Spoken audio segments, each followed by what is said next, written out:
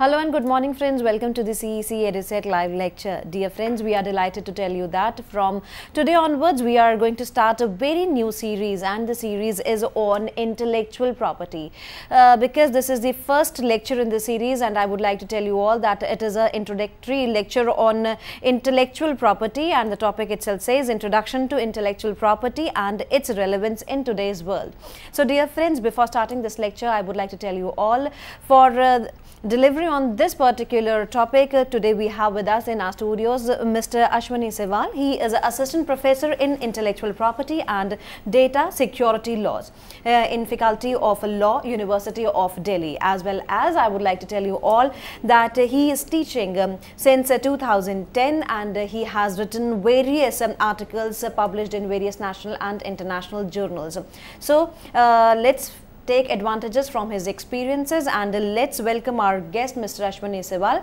As well as before starting with this lecture, I would like to ask Mr. Ashwani Sewal that what are we going to cover in this particular series before starting with the intellectual property, before trying to understand what intellectual property is. So welcome to the EduSet lecture, sir. Thank you, Gitika. So as you know yourself that we are starting with this new series on intellectual property, and it is an introductory lecture. What we have, the entire content for this particular series, what we are going to cover in the future sessions. Thank you, Gitika. Welcome viewers.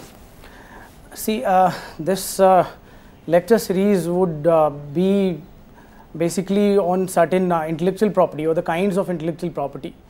So wherein we will be covering several things in our later meetings or in the ensuing time. Certain things that I'll be covering in the very beginning. Today will, after the introduction to the curriculum or the course, we'll go to the first introductory lecture on the intellectual property. But before that, I would like to introduce the viewers with the entire curriculum, what all we'll be covering. The first thing that will gonna happen today is the conceptual basis of intellectual property. During the conceptual basis of the intellectual property, we'll be seeing the meaning, definition of intellectual property, object of intellectual property, need for the intellectual property, the necessity for the intellectual property, nature of intellectual property. We'll see the rationale for intellectual property, the relevant legislations in India, important treaties and conventions, and the historical evolution of intellectual property, not only in India, rather worldwide evolution of the intellectual property, say it's US, UK, European Union, will cover all the aspects of its evolution in today's lecture. But for the whole series introduction, the next thing that we're gonna do is the look we'll have to the kinds of intellectual property with examples. There are several kinds of intellectual property.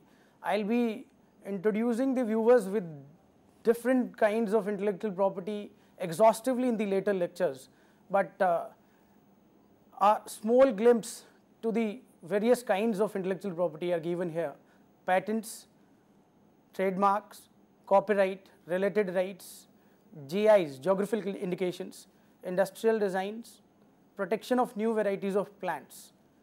These are the various kinds that we'll be taking up exhaustively, along with the case studies, along with the nuances of these various kinds of intellectual property, their subject matter, their procedure, protection procedure, their enforcement part, the civil and criminal remedies, everything we'll gonna take up in the ensuing lectures. The next step would be to see one by one all these intellectual properties. When it comes to the patents, we'll see the subject matter for the patent, the procedure for obtaining the patent protection, the enforcement part, the infringement, how does the infringement of the patent takes place.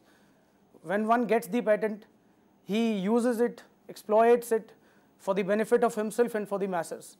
But if it gets infringed by somebody, then in that case we need the protection, and the protection is being thrown by the state, and the state takes care. The state machinery remains at the disposal to provide the protection, to facilitate the enforcement of the patents. We'll have a case study on the patents. Exceptions of the infringement we'll see, we'll look after that. Then in the next part of this lecture series, the next IP we will start, that's copyright and related rights. So in the copyright too, we have a different subject matter. For the copyright, we'll see what all can be brought under the gamut of its protection.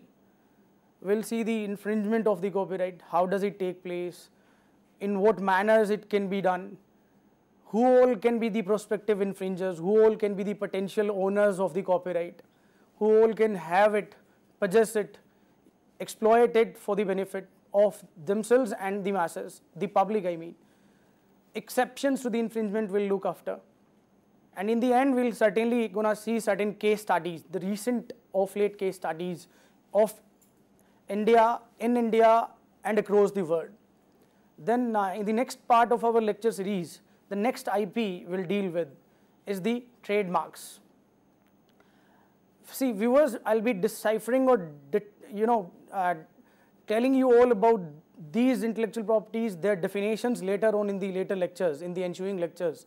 But as it is introductory, we'll have to understand this trademark also, has a great value and a potential to be utilized by the people, by the vendors, by the shopkeepers, by small thelawalas, by people out there, in many facets and manners, in many manifestations. So the subject matter for the trademark we'll look after in our lecture series. The infringement part of the trademark again, its exceptions, the case study, the procedure for obtaining the trademark protection, the various treaties or the conventions dealing with the trademark, the national, international treaties we'll look after, we'll see in the later lectures. And when it comes to the geographical indications, geographical indication again is very important. IP is a kind of IP. Its subject matter is need to be or required to be studied and understood by the viewers, by the people interested in owning the GI. Its subject matter, its conditions for obtaining the requirements actually for the obtainment of the GI are to be understood. Procedure for obtaining the GI, infringement remedies and penalties, the case study for the same. Industrial design, the next thing that we'll be taking in our lecture series or we'll be discussing very exhaustively, as design has got a lot of relevance in today's world. Everyone gets bewitched with the new designs coming. Nobody buys a thing if he or she does not get attracted or bewitched with the design. So it's all about the appeal that one product gives to you when you get attracted towards it and you're going to buy that product. So importance of the design, the need for the protection of the design, the subject matter for the design, the qualifications for the design protection, the procedure for obtaining the design. These are the several things we will be seeing under the module called design module that we'll be having in our ensuing lectures.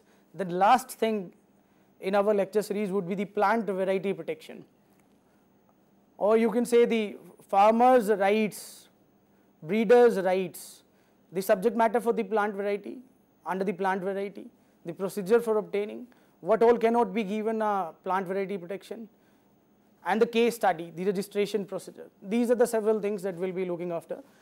So let's get started with the very first thing for today's discussion, that is intellectual property. The meaning, the definitional part I'm going to take up. Intellectual property is the offshoot of your intellect. As the name suggests, intellectual property is the creation of your mind, something which comes by the application of the mind, something that you create with the application of your mind, something which is a result of thought or intellectual activity, offshoot of intellect. There can be several things. It's not only one thing that you create, or say you come out with your application of your mind, your judgment. There can be several things. The several examples I'll be giving to the viewers, and then I would try to put those examples in different kinds of the intellectual property. As we have seen in the introductory part that there are patents, there are copyrights, there are trademarks, there are designs. So several creations are there which can easily come under the ambit of these various kinds of intellectual property, such as writing. See, whatever you write, nonetheless its literary merit, notwithstanding its literary merit, it's your copyrightable thing and it's your intellectual property. Whatever you create in the form of art, in the form of painting, in the form of music, or say a cinefilm made by a person, or a lyrics written by a lyricist, a composition drawn by a composer, can easily be given a intellectual property protection. It's matter of identifying what intellectual property protection can be granted and given to a person for that particular work.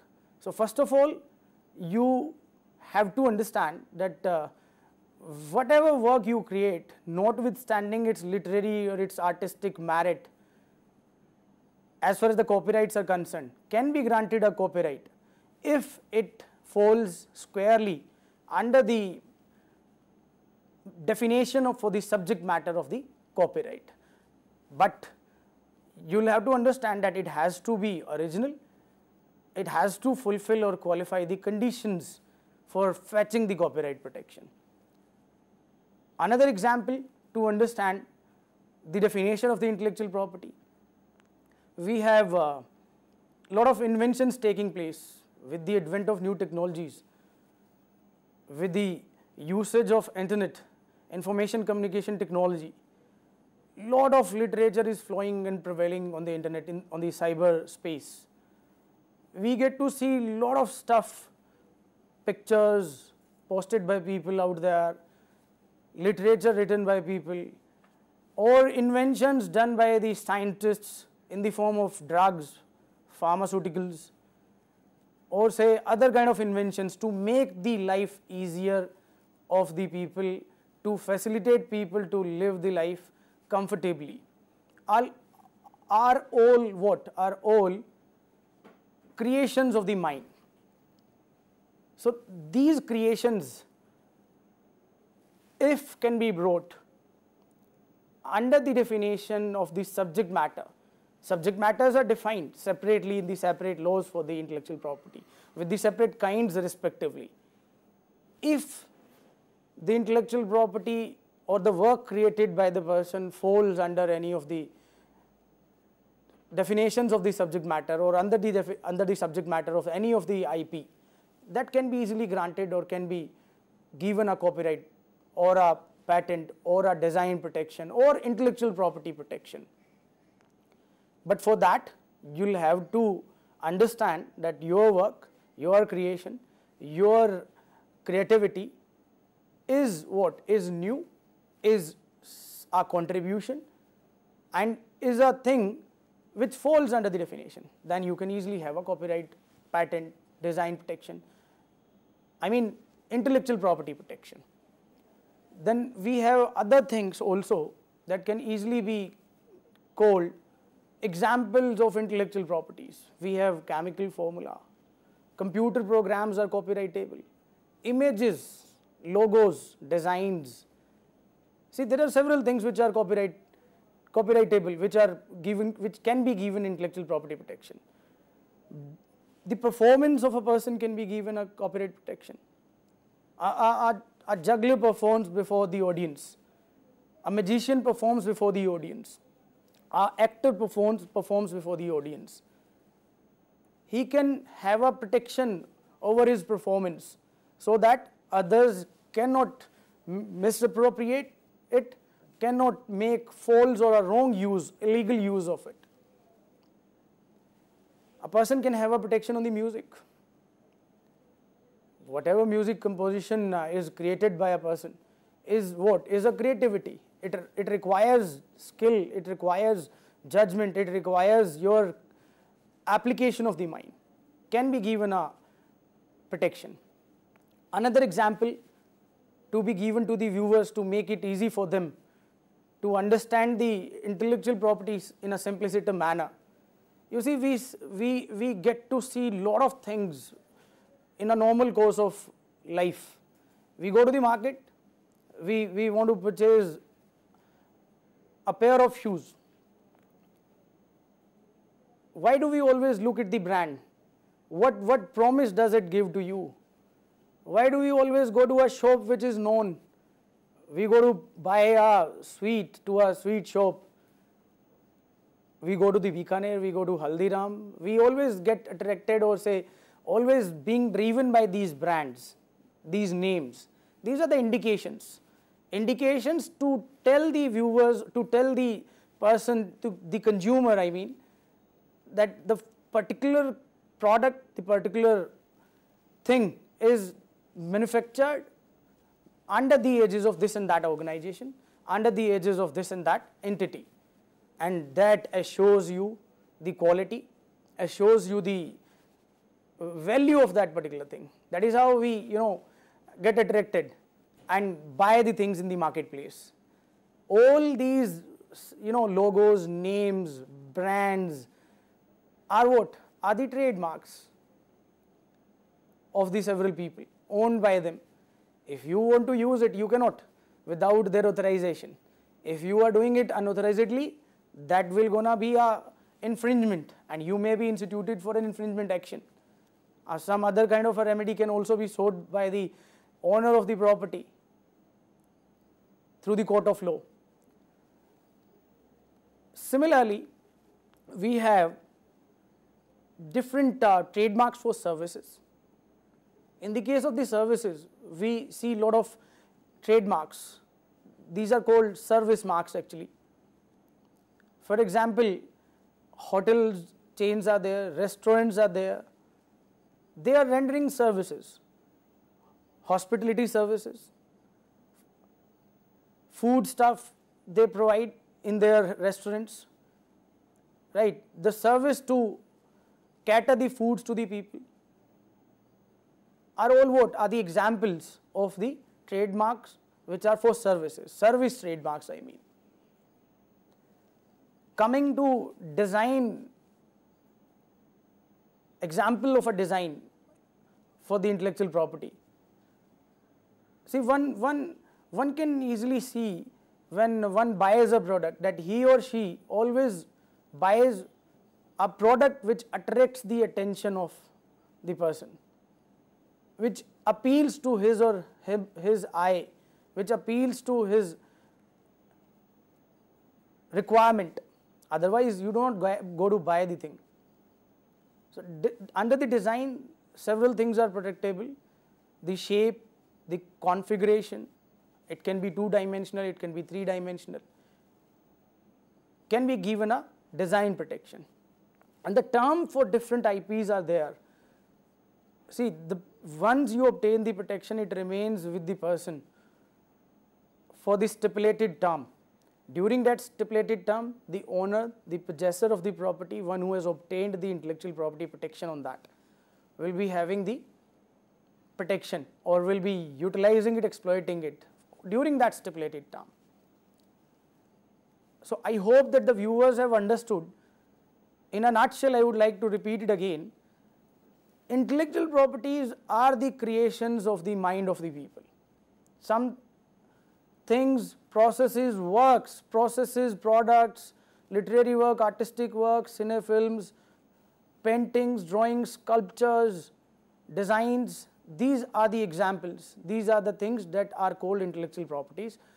But the requirement is that they should be the offshoot of your mind, must not be the stolen thing of somebody's else property, must not be stolen product. If it is a stolen one, then undoubtedly the real owner, the original owner may gonna sue you for that.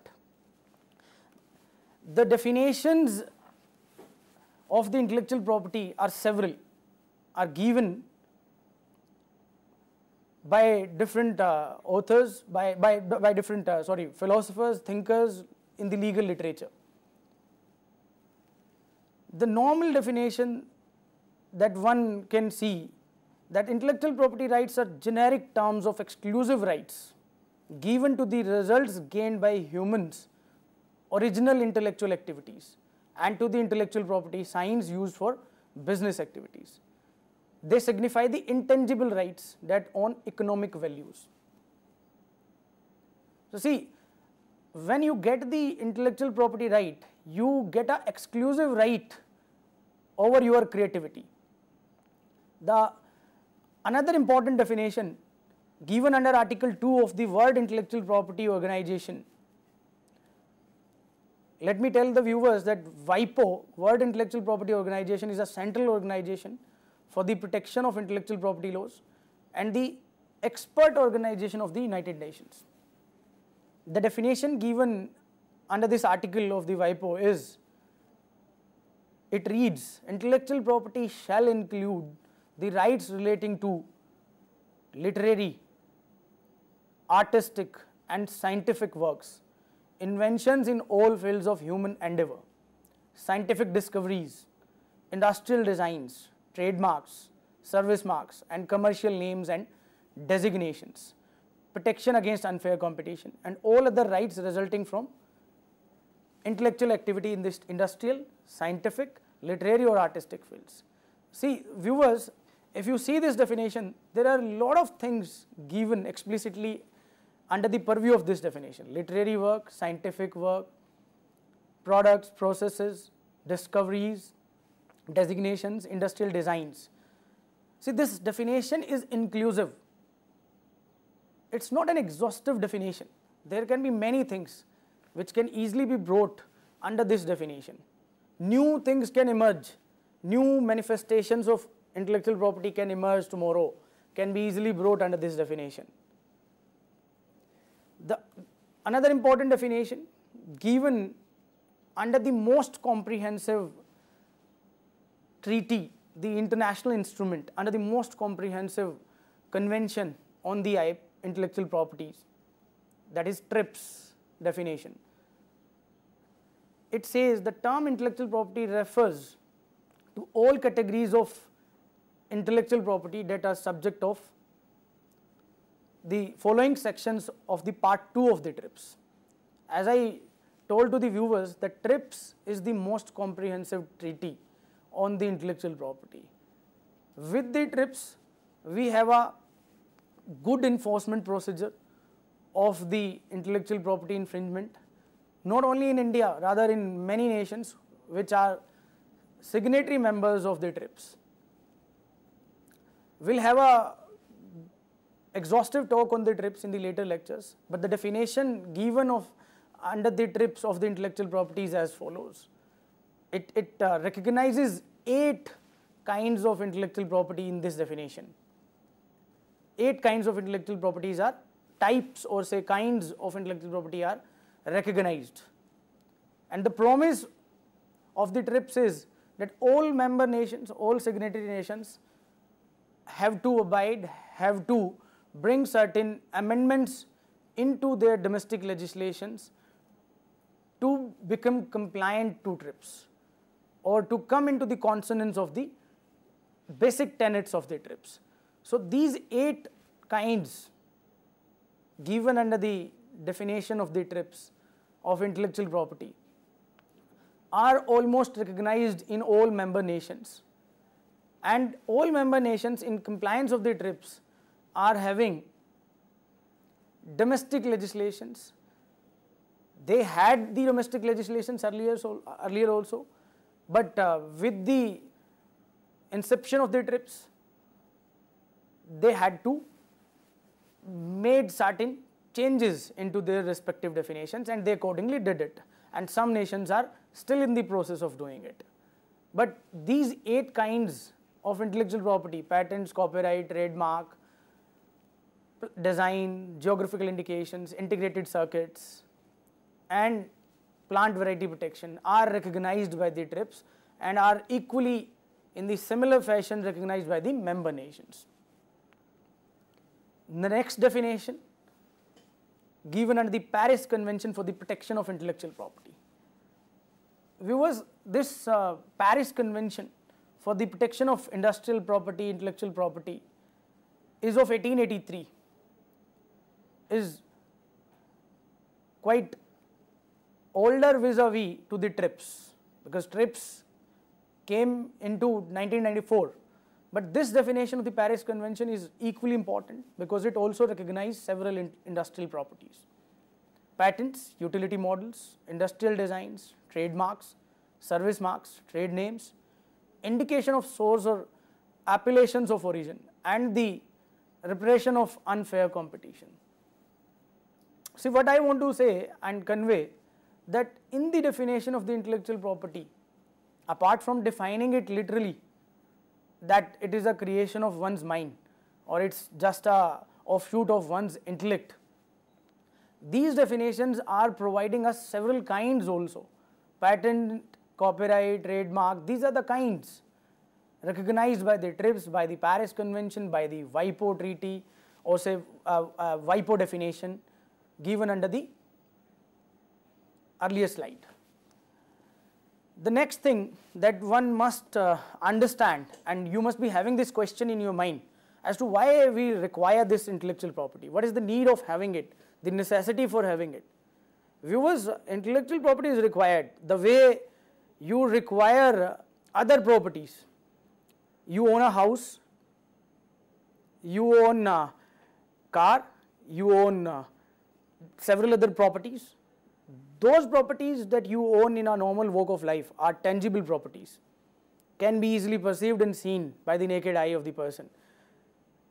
But intellectual property, unlike normal property, is what? Is intangible, that cannot be perceived by the senses and cannot be seen, but one can easily own it. That is why we require a regime on intellectual property. We require to have intellectual property rights. If we are denied with these rights, then the misappropriation of this same property will take place very rampantly, and that may lead to the chaos in the society. So, for the better order in the society, we need a right over the intangible assets. The another reason as to why we have intellectual property rights, viewers, it strikes a balance between the private right on the one hand and the public right on the other. When the person is awarded one intellectual property, say a patent protection he or she gets, he uses it, exploits it for stipulated term. In the case of the patents, the term stipulated by the Patents Act 1970 is 20 years, sorry, it's 20 years after the obtainment of the patent, after the grant of the patent protection. So, for those 20 years, the person owning that patent would be using it, utilizing it, and minting money out of it, as it's his private right to do that. It's his personal right to do that. In our constitution, in the Indian constitution, we have a promise from the constitution to have a property, to own a property, though it's not a fundamental right, but it is a constitutional right of a person. Similarly, you see, in the case of the intangible assets, in the case of intangible properties, that is intellectual property, one can easily own it, one can easily have it, one private person can enjoy it. That is how, one easily make use of his property. Another part, when we talk about this balance to be created, or when I say that intellectual property rights strikes a balance between the private right on the one hand and the public right on the other. See, the intellectual property right given to a person in the form of a patent is a limited right. It's temporospatial right, limited in terms of time, limited in terms of space. It remains with the person for the stipulated term. In the case of the patent, it's 20 years. But after those 20 years, it falls under the public domain, and the public make use of it. The public utilizes it without the authorization, can authorize it, they are allowed. It's a legitimate use done by the public, because the inventor, the owner of the property, has already used it for 20 years, the stipulated term period, to be enjoyed by him. But after that, it has to come to the public domain. So, in a way, you can say that private rights and public rights are being balanced because of the intellectual property regime. The another importance of the intellectual property, that it has got an economic significance. Nowadays, our age is of information. is of knowledge, and economy is based on the knowledge. Economy is based on inventions, on different technologies, and it has been the constant endeavor of the human being to make the life comfortable, smooth by bringing new technologies, by bringing new mechanisms. See, economic significance, when we talk about the economic significance, one entity, one organization, if owning a intellectual property, always have an edge over the other organizations. I mean the organization which does not own a intellectual property. These intellectual properties are very lucrative, especially patents are very lucrative. It has got a lot of business value, lot of money is involved, one can milk plenty of money because of the owning of the intellectual property. So its economic significance is not debatable at all, not disputable at all. It has got lot of potential and it can be exploited in several manners and mechanisms to make money, to get edge over other entities, to make the company or the organization, the entity pioneer in its field. The another reason to have intellectual property, that it serves variety of industries. It serves lot of industries. It serves information industry by the production and distribution of books and magazines. It serves entertainment industry, television and broadcasting. It serves manufacturing industry, industrial designs. It serves pharmaceutical sector. So there are several things that can easily be brought under this ambit. Many organizations can be named of the similar sort or in the similar lining, using, having, possessing, owning intellectual properties. That is the need, the necessity. As far as the need or the necessity of intellectual property is concerned, in our ensuing or later lectures, we'll have a good insight, the elaborate insight, the exhaustive insight on its need and its necessity. The next question that must come to the mind of the viewers: why intellectual property matters? Why? Why do you want to own a property? When you own a plot of a small land holding, it's your property, you own it, and you feel good when you own it. You have something in your hand at your disposal. You own other things, other properties, cars, gold, jewelry, lot of things you own. But those are tangible assets that you own, can easily be watched by others. When it comes to intangible assets in the form of intellectual property, they are equally important.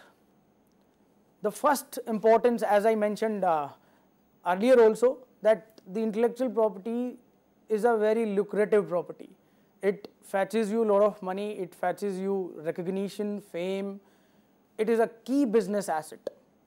One business entity owning an intellectual property, as I mentioned earlier, can have easy edge over the other entities working in the same area, in the same field, because it has good IP value, and the valuation can easily be done by the process of IP management, by the auditing of the IP in the research and in the development unit, in the corporation, in the organization, in the respective field.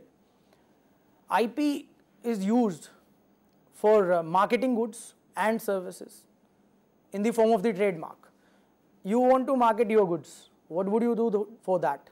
You will have to give it a indication, give it a name. It can be any name given by you, derived by you, irrespective of its appeal or its value. It can easily become your trademark, but undoubtedly you will have to give an indication to market your goods, so that people out there, the consumers I mean in the marketplace, can identify your products, can identify your services, can identify value associated with your products, their quality. The next argument, or say the next thing that I would like to tell to the viewers as to why intellectual property matters, that it spurs economy. It spurs economy. It does not stifle the economy, it spurs the economy. Though there is a different line of argument from the philosophers, from the people in the legal field, that it stifles the economy, it does not as such spurs the economy. But my personal view is that the IPR regime and intellectual property as such, the property, it spurs the economy, it facilitates the economy, it gives it a boost, it does not hamper it and obstructs it. It incentivizes the creator. That's the most important aspect, viewers. Intellectual property incentivizes the inventor. See, what if you don't get any recognition after creating something? What if you don't have, fame associated with your work? What if you don't get money? Or say you get a money, one-time money in the form of peanuts to be given to you for your work. You will not feel happy. You will not be, satisfied with your work, and you will not get incentivized to remain involved, engrossed in the same work for the future. So, intellectual property as such incentivizes the creator by giving him the reward, by granting him the property protection first of all, and then the economic exploitation of his or her work. For example, in the case of the patents, I would like to give you example to make you understand it easily. Patented drugs are there. The scientists are involved in the research and development of these drugs. They work tirelessly day and night for the creation of one simple formula that would undoubtedly be a remedy or a cure to the malady of somebody, to the illness of somebody, to the ailment of somebody. But the inventor, the creator, requires something else also, so that he gets boost or he gets some sort of excitement to work with on that same project, or say for other future endeavors. That is why intellectual property is necessary. He has to be given incentive in the form of IP protection, the grant, the recognition, and then the economic exploitation of the same later on. And the recognition part is always liked by everybody, that one is being recognized because of his or her work. We had in our history many Hakims and Vads. They were known because of their respective specializations, because of their respective works that they did for the humanity. Though we did not used to have the intellectual property regime at that point of a time. And that is the main reason that we lost their work. We don't have in our repository that work available with us. Had there been an intellectual property regime at that point of a time, we would have certainly that work available with us for our disposal, for the betterment of the humanity, for the upliftment of the humanity. They used to work only for the cure and for the welfare of the society, at last for the fame and the recognition. So what I mean to say is that the recognition is the indispensable thing. The fame everyone needs, and he or she works because he is promised by the state that certainly he'll gonna get some form of recognition, either recognition in the form of the grant, or his popularity, or his economic exploitation with the same. That is why it matters. Then there comes next thing, it's a rationale for intellectual property. It's quite ticklish to make the viewers understand the rationale of the intellectual property, because the rationale is not that easy, or the logic behind the regime is not that easy to understand, to comprehend. There are divergent views available as far as the rationale behind these rights are concerned. Out of those divergent views, I would like my viewers to have a look on some views which I certainly concede and approve, that is pro-IPR views.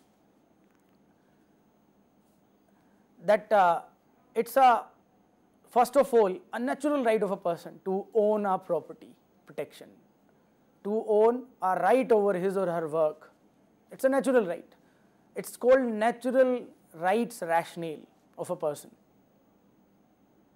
According to this rationale, whatever you create, whatever you own is your right, or over that you have a right.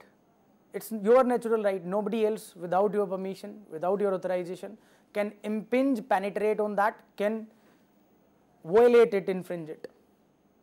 This natural right theory is a very popular theory.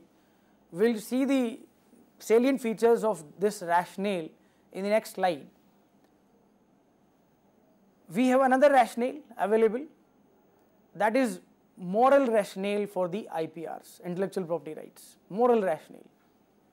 That it's the immoral thing to steal somebody's work.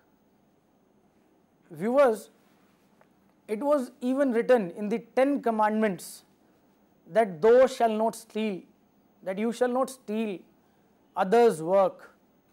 So it's a moral rationale behind the IPR that one can have a protection, one can own a property in the form of intellectual property, and others, the unauthorized persons, are not allowed, not permitted to infringe, to penetrate into their work.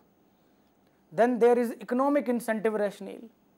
According to this economic incentive rationale, one gets incentivized, one gets motivated to work when he or she is given a protection. A patent protection one gets, he works harder to come up with another kind of a work, a product or a process, so that he can fetch another patent protection. Similarly, one works to create other forms of intellectual property because he or she knows that he'll certainly be given some sort of incentive by the government in the form of a grant of that particular property protection, or in the form of economic exploitation of it, or you can say for the recognition. The another rationale for having the IPR or this intellectual property as such, that it increases competition. The more the competition in the market, the more it would benefit the consumers. And when one knows that he or she will get the intellectual property if he remains constantly working in one endeavor, certainly it will gonna increase the competition. People will strive more and more, will strive really very hard to get the protection, and as a corollary, it will benefit the consumers in the marketplace because they'll have a lot of things to buy, to compare, and compare the differential rates available of the products or the processes. So it increases competition and benefits the consumers. Let's have an elaborate look, exhaustive look on the rationale for intellectual property. As I told that it's my personal pro-IP view that I am telling to the viewers. Later on we'll have a look on the anti-IP view. As far as the pro-IP view is concerned, as I mentioned that natural right rationale is there. You see, John Locke, the propounder of the natural rights or propounder of the social contract theory, argued for a natural rights theory. In this context, he said that ideas are protected under the principle of natural law in the sense that somebody's idea is a natural right. Then after him, another legal scholar, Jean Baptiste, who in the beginning of the 19th century wrote on the natural aspects of right, was a prolific advocate of perpetual patent protection. He believed that the IPR system provided the answer to protect human creativity and personality from unfair exploitation. He introduced the term monopoly, meaning monopoly of oneself. Basically, see, this natural right rationale can be summarized by saying that in accordance with natural rights theory of the social contract, everyone has a permanent and inalienable natural right to the sole disposal of themselves and their work. See, as it rightly mentioned, inalienable natural right, a right which can never be snatched from that person, as it is his or her natural right. This is one rationale which goes pro-IP regime or pro-IP intellectual property. The moral rationale, see, in the moral rationale, if you see, the utilitarian philosopher Jeremy Bentham, who wrote in the 18th century, also distinct between normative theory and positive theory, and he adamantly opposed the theory of natural rights. He introduced ethical principles or morals into property right theory. According to him, it is immoral to take away somebody's property without the authorization of that person. The idea of his theory is that it would be immoral if the law lets everybody free to use the work of an inventor without their consent and without compensation or equivalent in return. Let's talk a little bit about this theory, because I find it very clinching to me personally. It's really immoral if you take away somebody's work without the permission of that person. When it comes to tangible property, tangible assets, say your small land holding that you have, if somebody starts trespassing into that property, you will not allow that person. So is the case on the intellectual property. It's your intangible right. But if somebody without your permission, without your authorization, immorally, and nowadays it is illegal also, as we have several domestic legislations to tackle with that issue, immorally tries to penetrate, immorally tries to infringe the property of that person, that would really be detrimental for the owner of the property and would be a dishonest misappropriation by the wrongdoer. So, immoral rationale is quite clinching to me. The next rationale is the economic incentive rationale. The several academic scholars are there who propounded that IPRs provide the prospect of reward. This in turn increases creative and technological advance by providing increased incentives to invest in and further develop new ideas. I would like to highlight two things from this particular rationale. See, with the economic incentive, you have what? You have some promise to invest in some work. If there is no incentive, certainly you don't have any promise or assurance to invest in any work, because you will not get anything at the end of the day. But when you have a promise in the form of IPR induced incentives, I am calling it IPR induced incentives. These incentives are what? IPR induced. We are given certain IPRs, intellectual properties, and the right over different works. They facilitate the person to invest more and more, to invest time, energy, money in the creation of the work. And that is how the public gets benefited at the end of the day, because when the researchers, the inventors, the creators will remain involved, engaged, engrossed in the making, in the creation of new things, new technologies, the masses will get benefited because they will have new technologies for their disposal, for their upliftment, for their betterment. As for example, we have cellular phones, we all use it very frequently nowadays, everyone owns it. We have smartphones culture now. Many things in these technologies are intellectual property protected. When we use, we do not care as to who owns that property, but viewers mind it, somebody is owning it, certainly, is having a property protection on that. You have purchased that particular product and you have paid the amount, that is why you are using it. But the moment you start using it beyond the stipulated use,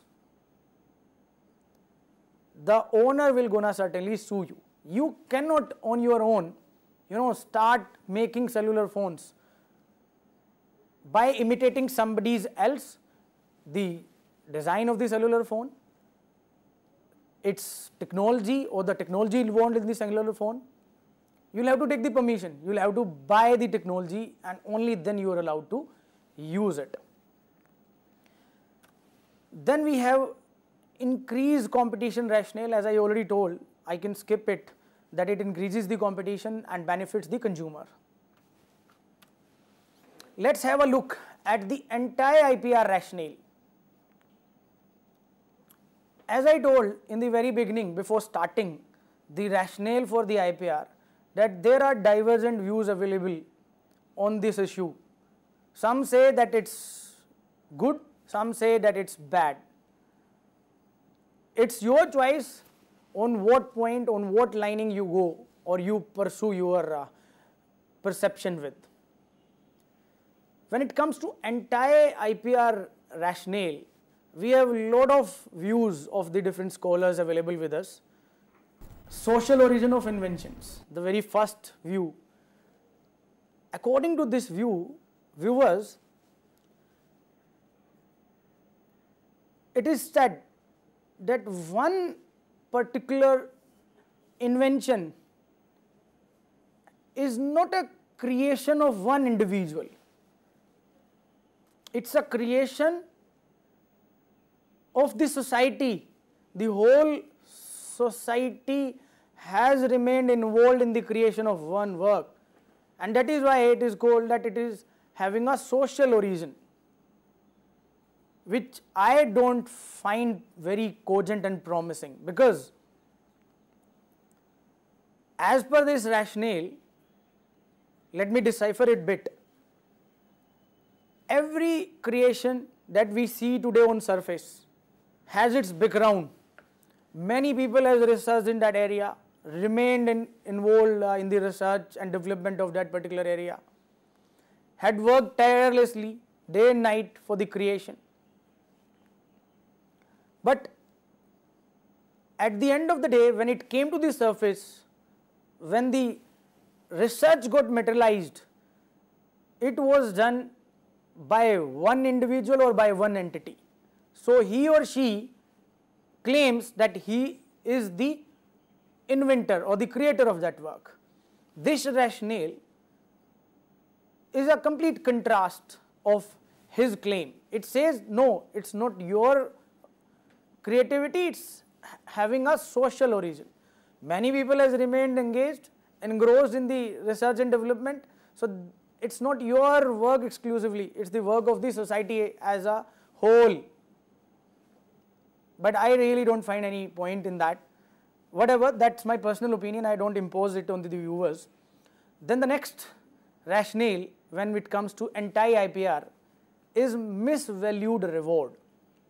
Some scholars have argued, debated that when we grant intellectual property protection to a person, it is granted in the form of a reward which is misvalued, or sometimes it remains undervalued.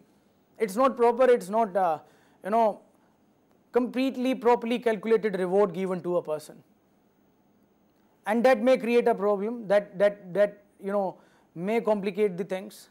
So they have their understanding that whatever reward we give in the form of the IPR induced incentives are misvalued.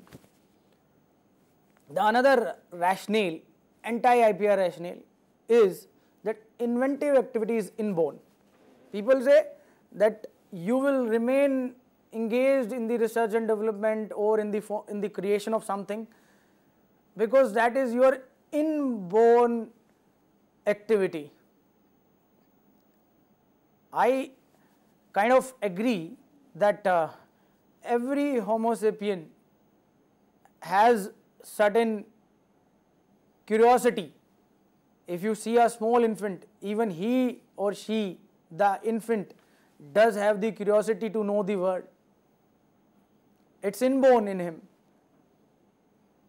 But to say that coming up with an invention or a creativity is inborn is kind of not cogent, not proper. The next rationale when it comes to anti-IPR is that IPRs are general, thrown generally to the people out there. And let's have a look on the last rationale, that's IPR are general. It is argued that it is a problem that the IPR system is general and compensates and rewards equally all novel technological ideas, whether they are a result of great effort or a side product of accidental inventive activity. Viewers, I would like to emphasize on this or say kind of discussion I would like to open on this point that IPRs are general.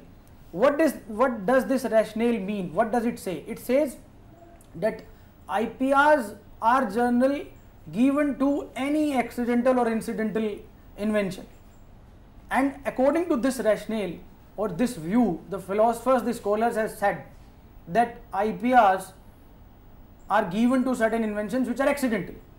And some scholars have gone to an extent saying that maximum inventions are accidental, come into fore or to the surface as a serendipity, which I really do not find clinching and promising, because rarely it happens that something gets created out of serendipity or accidental.